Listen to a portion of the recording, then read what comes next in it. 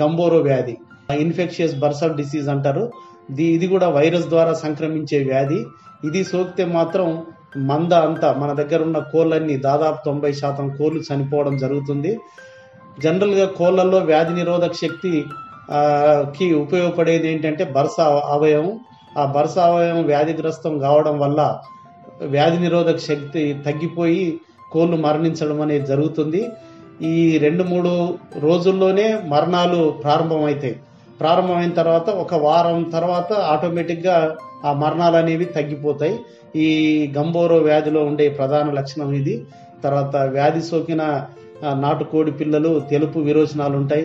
అవి డిహైడ్రేషన్ తో బాధపడతాయి. తర్వాత వణుకు కూడా ఉంటుంది. ఇవి మనం బాహ్యంగా చూడొచ్చు.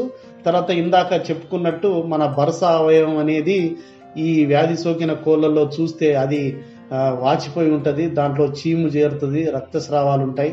తర్వాత కిడ్నీలు కూడా అంటే మూత్రపిండాలు కూడా తెల్లగా పాలిపోయి ఉంటాయి. వాటిల్లో కూడా రక్త మరకలు ఉంటాయి. తర్వాత పొట్ట, తర్వాత ఆహార పొట్ట ప్రొవెంట్రికులస్ మధ్య రక్తనాళాలు, రక్త చారలు మనకు కనబడతాయి.